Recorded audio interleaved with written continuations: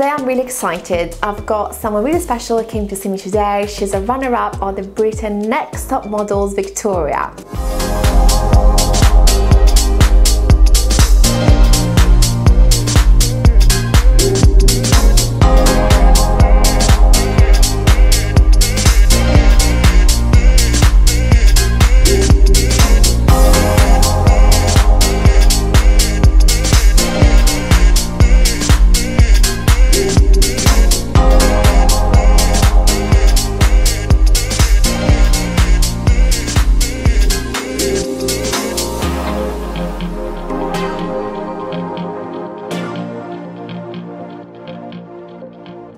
So Victoria is absolutely beautiful, but what she would like to have is a little bit more lips volume and definition. So she previously had some lip fillers done a couple of times, and the filler has broken down, and she really would like to have a little bit of a top up. So I assessed her lips, absolutely beautiful shape. What I'm going to do to make sure she's going to have natural flawless results is to keep the shape, keep the anatomy that she has, respect that, and just enhancing the volume, so injecting the fillers in a way where we just increase the volume of the upper and lower lips. I'm also going to give a little bit of a lift of the Cupid bow, just a bit more definition as she requested, but in a very, very natural way. I'm going to avoid completely to inject in the Cupid bow, which is the triangle on the upper lip, which is always a giveaway in case it's injected of a lip filler done on the lips. It's not nice. It just looks very unnatural and fake. So I'm going to stay away from the area and just go through a cannula, I think, just to give it more volume. So yeah, let's do it. So she's been numbed already. I use some really strong topical numbing cream. I personally, despite being a dentist, I do not believe in numbing the lips with injections, because what happens, the lidocaine injected does change the shape of the lips. So it does relax the soft tissues and therefore just changes the anatomy and the shape. So these creams, it's very, very effective. It's absolutely enough to have a really comfortable treatment. So she had enough for the last 10-15 minutes, which again is perfect timing, and we're gonna go straight into it. I don't know if my mouth is open or not. Yeah, it's really strong. People are like, oh, you sure the cream is enough? I'm like, yes, it works really well. The secret for natural looking lips is just to respect the shape and the anatomy. So, because the lips don't forgive, even if you inject a tiny amount in the wrong areas or in the wrong tissue plane that it shows, and once the shape is changed or altered, then it's basically impossible to go back to where it was.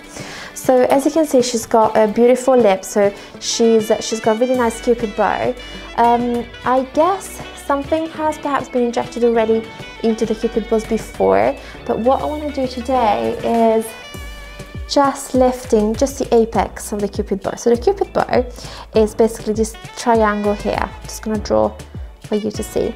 So anything injected in this area here, for me, it's a no-go, because from the side, it will just make it look really unnatural and fake. That what gives you the kind of like ducky over projecting top lip, which is always a giveaway of something that has been done. So if you want people to know, absolutely fine, but if you probably watching my videos, if you come to see me as a client, probably want to have more subtle result, which is all I'm about. So for me, there's nothing will be injected here. I'm just going to try to lift the Cupid bow by injecting in the philtrum of her lips, just to lift it slightly, which will give an illusion of reducing the length of this area here, which is aesthetically very pleasing. Then in terms of technique of injection, so I personally use a combination of two techniques. One uses a cannula, which looks like a needle. It's really long, but it's completely blunt at the top, as you can see. So it's extremely safe, especially in the lips where the lips are very, very vascular. So the cannula is my favorite technique because it's safer in the lips. So normally what I go with the cannula all across the lips, just to build the actual volume of the lips. So all across here and here, I just go with the cannula. The needle, which you all know how a needle looks, tiny. Yeah, I use very, very small needles. So the smaller the needle, the less painful the procedure is, will just be used to fill the philtrum and the apex of the Cupid bow, just to give a nice lift.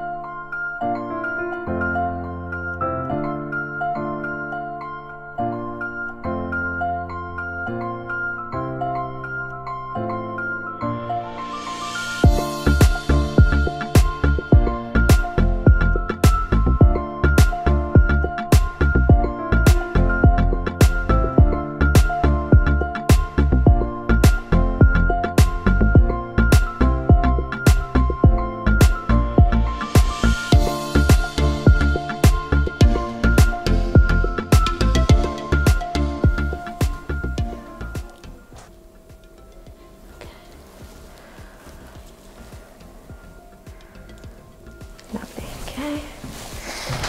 Swoosh, I'm sorry, well done, excellent. Okay, just a gentle pressure, sorry. So at the end of the treatment, so I did a mix of cannula and a needle. Look absolutely beautiful. The beauty also of the cannula is that you basically don't have any bruising. So a bit of swelling, but no bruising, because I did just a tiny entry point where the natural corner of the lips is, so absolutely fine. Swelling is to be expected for about normally 72 hours after injection. The lips can feel slightly hard for the first week or so because the hyaluronic acid, which is highly hydrophilic, will attract the water from your face. Then after 10 days roughly, the molecules of the filler will release the water, and then they get really nice and soft and part of your own lips. I normally do a very good and strong and firm massage before I release the patient, just making sure the molecule of the hyaluronic acid are nice and soft, so we prevent any lumps. Would you like to have a look? Yeah. Oh, I love them. Do you like them? Yeah. They look really nice. I think they're just yours, but like slightly... It's like enhanced the natural. Exactly. Lip. Oh, Yeah, good. I'm so pleased you're happy. So natural. Good.